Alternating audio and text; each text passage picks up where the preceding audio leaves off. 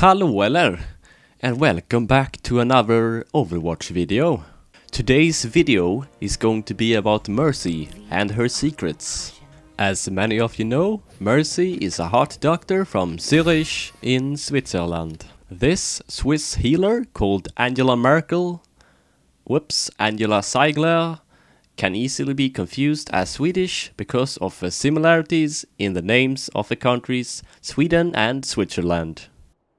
But we are going to talk about some of her legendary skins and how it is related to Sweden and the Nordic mythology and to her as a character in Overwatch. So her skins, Sigrún and Valkyrie, are reference to the Nordic or Norse mythology. So a Valkyrie was a female figure that decide who may live or die during battle, and Sigrún was one of these figures.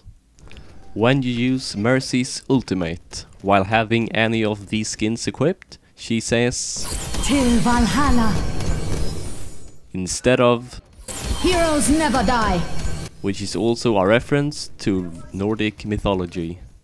Valhalla was the big hall where the selected soldiers by a Valkyrie were resurrected after death during battle. These selected soldiers fought with Odin against the giants during the day and revived each evening to have a party. And these old Nordic mythology names, such as Valhalla, can be seen today in many buildings and streets here in Sweden. For example, Valhallavägen in Stockholm and Valhallapalatset in Malmö and Valhallabadet in Göteborg.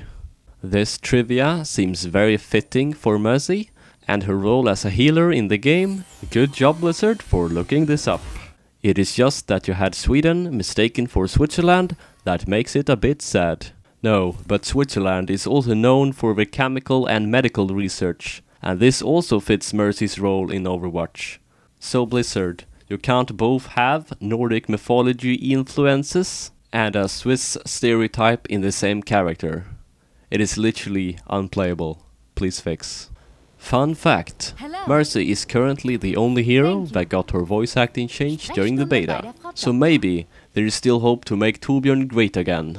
But that is all for now, and if you want to see more videos like this in the future, then please subscribe.